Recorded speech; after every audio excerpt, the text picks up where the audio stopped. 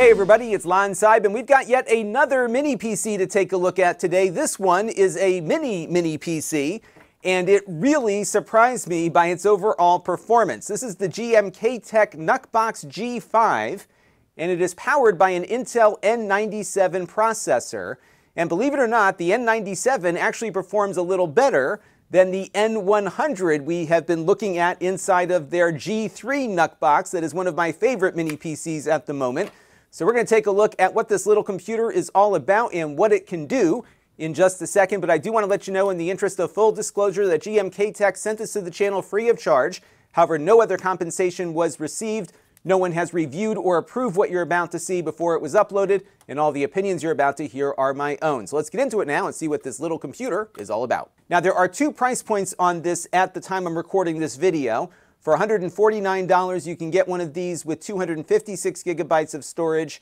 If you opt for the 512 gigabyte version, it is about $200, but the specs are otherwise the same inside of the computer.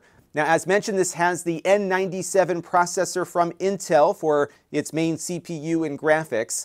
All of these models have 12 gigabytes of soldered RAM on board, and it's DDR5 4800 megahertz RAM, so it's a little faster than some of the other N100 devices we've looked at recently. The storage is upgradable on here. If you flip it over and unscrew the bottom panel, you can swap out the M.2 drive. It is a 2242 drive, so you will have to look for one of those shorter ones there, as you can see. And you can also use, in addition to an mSATA, what looks like a PCI Express NVMe drive in there as well if you want. So you do have a little bit of storage flexibility, but there's only one storage slot on this. Meanwhile, the N100-based device we've been playing with over the last couple of weeks has two storage bays, so you could have two hard drives installed. This one is a little more constrained, and of course you can only upgrade the storage and not the memory. But still, 12 gigs is enough for, I think, what most people might do with one of these computers. Now, as far as ports are concerned, you don't have many to choose from on here. You do have two USB 3 ports here in the front. These all run at 5 gigabits per second each. On the side here, you have a SD card slot. This will take cards up to 512 gigabytes in size. You have a Kensington lock slot over here. And then on the back, you have a USB Type-C port, but this is for power only. It doesn't work for data or video, unfortunately. I did test that to see if we could do more with that port, but all it does is take in power. You do, though, get two HDMI outputs. They can run at up to 4K at 60 Hertz, and you'll see some performance examples running at 4K in a few minutes out of it. It is pretty snappy, as you will see. This is Gigabit Ethernet. Many of these mini PCs have 2.5 gig Ethernet, but not this one, so just Gigabit on this one here. And then you have an additional USB 3 port along with the headphone microphone jack. There is a fan on board. It will get a little bit noisy, but it's not too loud. And you'll hear that kick on a little more frequently than some of the larger PCs that have a little more room to dissipate heat. But overall, the fan wasn't too distracting, but it was audible when I was using more demanding software. So that is the lay of the land here. Why don't we plug it in and see how it performs? All right, why don't we start off with a little web browsing here. We will load up the Google Chrome browser. And I should add that we are currently running the machine at 4K 60 Hertz, so you can get a feel for what it might look like on a modern display. And surprisingly, it's keeping up. It's not all that laggy here. It feels pretty responsive. If we were to go to 1080p, which I can do right now, you might see a little bit of an increase in performance here, but not all that much. So I think this is actually pretty usable as a 4K workstation. And if you have a monitor that runs at a lower resolution, it might even do a little bit better. But here, we'll visit the same website now at 1080p. And it does feel a little bit quicker, maybe. It's rendering in a bit faster. So you can try to figure out what resolution works best for your particular environment. But overall, I found this to be a very nicely performing machine for doing the basics here, like web browsing. A little bit earlier, we also took a look at some YouTube videos, and I pulled up a 4K 60 video from my channel. And although we had a couple of drop frames when things first started, once everything settled down, it was able to play back that video perfectly at, again, 4K 60 Hertz without any further drop frames. So overall, for video consumption, whether it be YouTube, Twitch, or other services, I think you will have a very good experience with this little mini PC. And on version 3.0 of the browserbench.org speedometer test, we got a score of 10.2, and that is pretty much right within the margin of error with what we saw on the Intel N100-based G3 computer we looked at recently. You can also see it's holding its own against the i3 variant of this processor too. So all in, very good web browsing performance. Now, one of the things that these little computers excel at, if you pardon the pun, is getting some Microsoft Office applications up and running. So why don't we load up Microsoft Word here, running at 4K 60, and see how it does with a document with some graphics and text in it.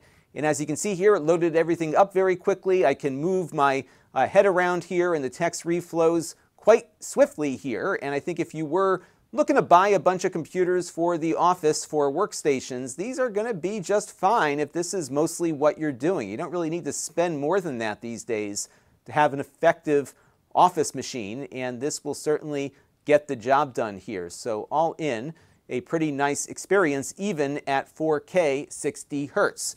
Now, one thing that these mini PCs usually come with are brackets to mount the computers on the back of a display like this one. This one has holes for a bracket to do that, but it did not come with a VESA bracket in the box. So at least as far as what I saw from my box, you're not going to be able to mount this easily on the back of a display, but it is a pretty cute little device to have sitting on your desk, I think. But now let's push this little guy a little bit harder with some games. I've got a bunch to check out, so let's take a look. So we're going to start off here with what they call a boomer shooter. This is the remaster of Dark Forces, a very popular Star Wars game from the 90s. So this is not the original game, but the remaster for modern computers. And here we're running it at 1080p at the basic settings, and we are getting 60 frames per second most of the time here on this little tiny mini PC. That's pretty darn good, I think, for something at this price point. Additionally, I loaded up GTA 5. This is at a 720p resolution at the absolute lowest settings.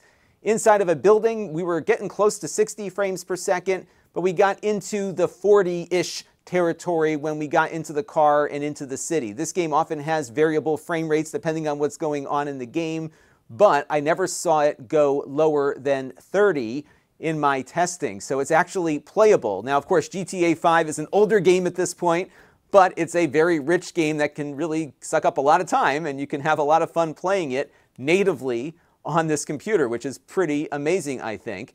I also booted up the PCSX2 emulator and played some PlayStation 2 on it, running one of my favorite games here, Burnout Revenge.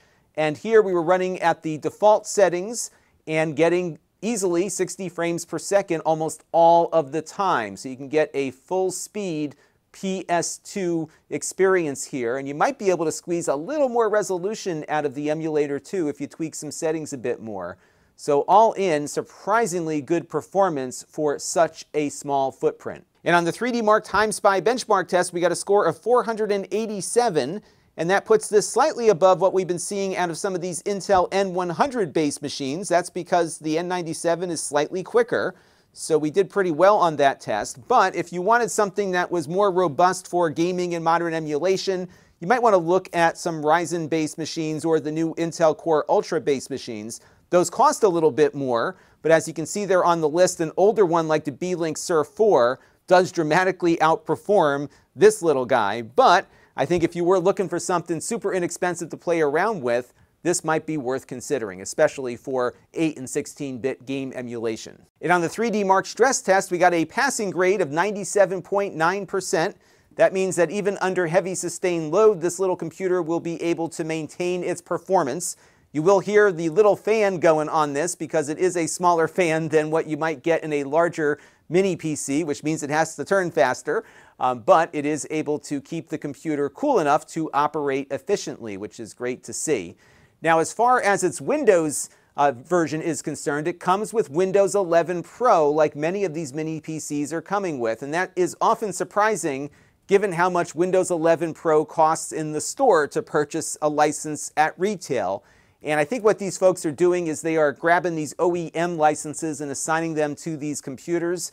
I'm not sure if it's legit or not, but the activation state on this checks out and it doesn't have any issues regarding activation. I did also run a number of virus and malware checkers, as I've been doing lately on these mini PCs, and everything checks out here as well. I didn't detect anything out of the ordinary on it. The only thing I did notice is that when I first set it up, it did not ask me for my Microsoft account. It allowed me to create a local account, and this behavior is something I've seen on a bunch of other mini PCs lately that also come with Windows 11 Pro licenses, but of course you can attach your Microsoft account to it later. All right, one last thing to take a look at here, and that is its Linux performance. I booted up the most recent version of Ubuntu, and as you can see, everything looks and feels just fine on here. That includes audio, Wi-Fi, Ethernet. Everything just sprung to life here and started working without issue. And I found performance on par with what I experienced on the Windows side. So this might be a fun project to play around with alternative operating systems if you want. One other neat thing these things are really good for is Plex serving, because these Intel processors are very well tuned for hardware transcoding of video. And just the other day, we looked at the N100 based machine to see how well it could perform as a Plex server, and I think this one will perform equally well. The only limitations on this one is that you don't have a lot of options for internal storage expansion. You'll have to attach USB drives to it. But for a small, quick and dirty Plex server, this should do quite well, along with other types of media serving software that might be out there. And for those of you that are curious, it is running with Realtek networking hardware on board. That includes the Ethernet and the Wi-Fi here. It is only AC Wi-Fi. It is not Wi-Fi 6. But it is easy enough to swap out that Wi-Fi adapter if you need to. Right underneath the hood there, if you take that metal plate off, the Wi-Fi is socketed into one of the two PCI Express slots on the top of the computer, and you can put in something better if you want. So overall, I am quite pleased with this little computer. It is a little more limiting than what you might get out of some of the larger ones that offer more storage capabilities and have more functional USB ports on board. But for a very inexpensive, very small device, I think you'll have a lot of fun with this machine as kind of a secondary computer for playing around with Linux or even office workstations. That's going to do it for this one. Until next time, this is Lon.TV. Thanks for watching.